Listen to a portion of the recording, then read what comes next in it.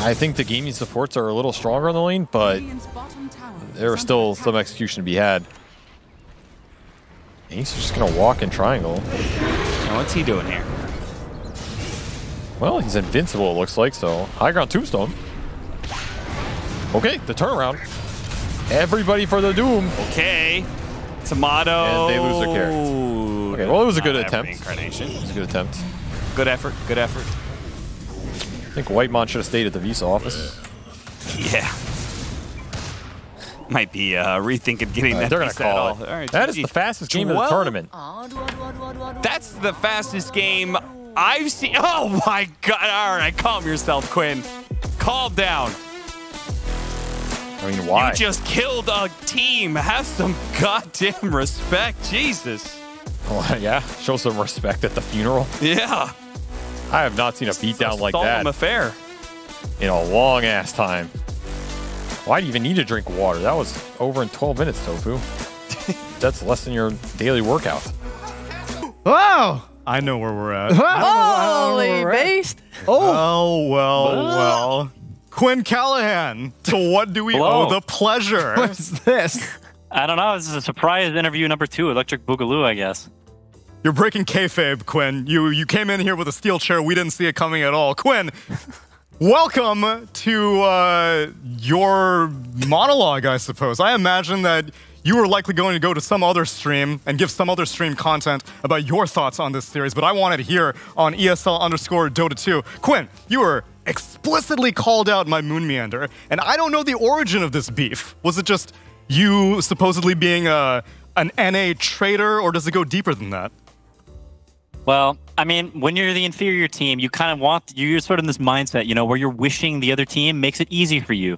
And you're wishing, hey, maybe they go a little easy because the match doesn't matter for them. Because, you know, we'd like this free win because earning it is kind of hard. That's a little, I don't know, that's kind of earning your wins. Gross, you know? So we want the wins handed to us. And what if we didn't hand those wins? He was like, oh, where's my freaking handout? You know, I was expecting this. And so he, you know, goes into this mindset sort of wishful thinking. I will will this into existence. I'm manifesting that if I say we will dumpster Quinn, we will dumpster Quinn. When in reality, manifesting isn't real, and they got their cheeks clapped back to North America. So if you ask me, you may have been the more American in that situation. Moon Meander's asking for handouts. This is very socialist of him, if you ask me. Meanwhile, you are forcing the best of the best to rise. And it gave him motivation, but clearly not enough, it seems.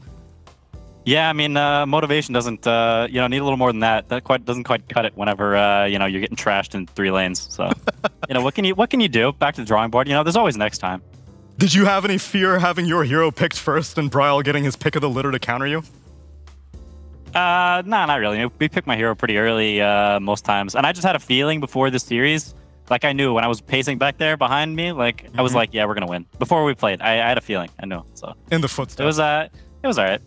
Brian, any questions for Quinn? Yeah, so there's definitely a different carry meta in terms of like how role queue works in EU. It's like in EU, people roll to select who gets to play carry if they're similar ranks, and NA, it's like whoever's higher rank gets it. And I'm just wondering, have you noticed there's like any bit of a different dynamic in the mid lane for how that goes in EU compared to NA?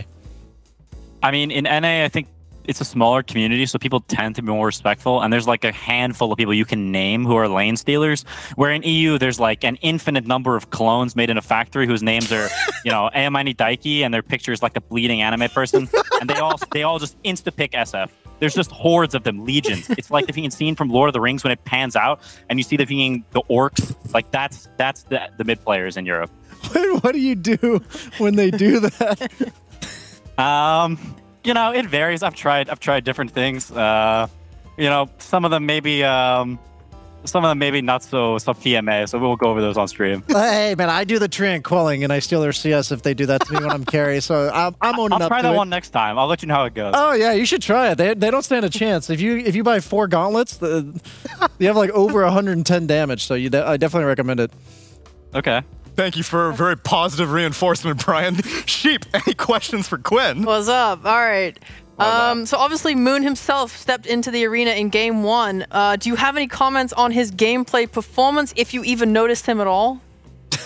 I mean, it was like, I don't know, some money bags scattered around. It was like you were playing some, I I don't know, some like the farming simulators, you know, where you like just collecting crops and oh, there's a little bonus here. Cool, my economy gets boosted by 4%. You know, I felt like that was sort of his role in the game. He was like the little turnips that boost my XP.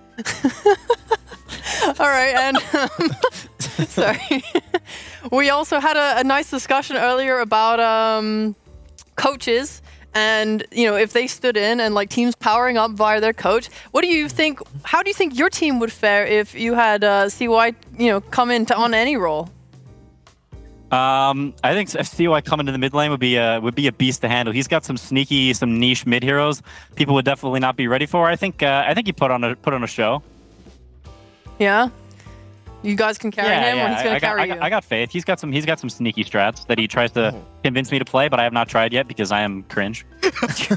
Are they so sneaky you'll never do them? In which case, can you tell us what they are? They're not that sneaky. So maybe there's some pipeline where I do play them. Who knows? There's a patch coming. You never know. You know. So they'll remain under wraps. All right. I'm looking forward to it. Will you tell us that it was one of those sneaky strats if it does happen, like afterwards? Yes, I will. Okay. Great. That's a promise. All right. I can All right, agree to thank that. you. Well, Quinn, now that you have, you know, taken out the trash, who is next on your list? That's what everyone wants to know. I mean, you know, I'm not one to pick fights, you know? Like, he came at me and I merely responded, so I'm not going to go, you know, naming people. It's your turn next, you know? That's for the, you know, the people to decide. I'm merely just going and play the game. You know, he throws down the gauntlet. Sure, I'll accept your gauntlet and I'll bonk you on the head with it, you know? But until I'm handed another gauntlet, I'll just, you know, continue to just roll with it, you know? Oh, he's a peacemaker. Yes. Okay. All right. Sounds good. Thank you. Ever honorable Quinn, thank you so much for joining us for this post-series interview. Appreciate your time and congratulations on this victory. Thank you very much. Have a good night. Have a good night. Bye-bye.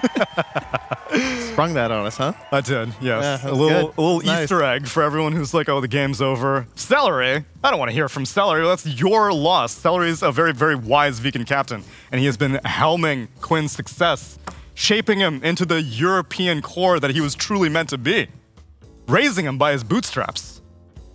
Success Very story. American. Very American. Yeah, that's what we want to hear.